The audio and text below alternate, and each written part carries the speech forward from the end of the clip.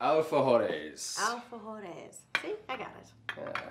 They are Argentinian dulce de leche cookies, and this recipe adds peppermints. Yum. At first I was gonna bake them for you, but then I had a feeling you wouldn't be involved as part of your undercover birthday.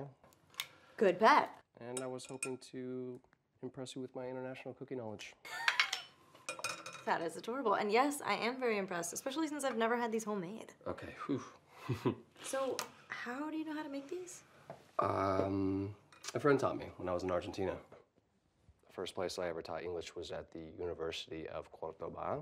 And I was there for 2 years before I realized I like teaching at the basic levels better. Why?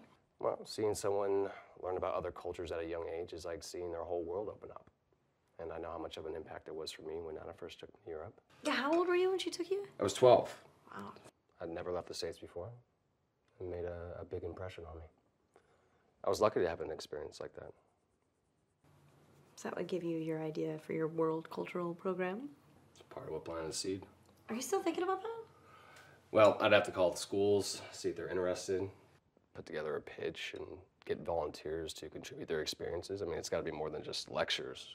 I mean, I'm talking like various classes on foods and music and culture. So you have thought about it? Yeah, I guess I have. Well, I think that sounds like a really lovely idea. Thank you. Now, did I mention alfajores were brought to Argentina by the Spaniards? No. Why do you know so much about cookies? All right.